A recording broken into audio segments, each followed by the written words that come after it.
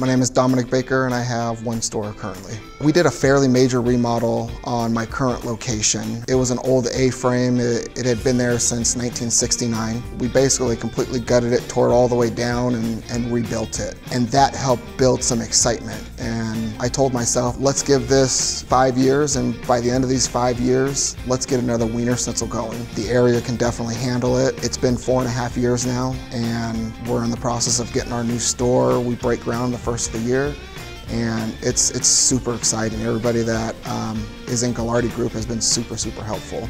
Sales are great. Our sales percentages have been up since before the remodel. We're double-digit sales increase month over month, year over year. My name's Lowry Hughes. I was the Vice President of Operations, worked for the company for almost 25 years. When I retired, I got a restaurant in Lubbock.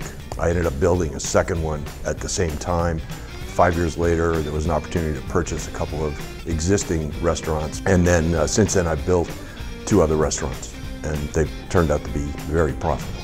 Our systems are so much simpler than our competitors, which gives us a big advantage labor-wise and food cost-wise. It's kind of an untapped market.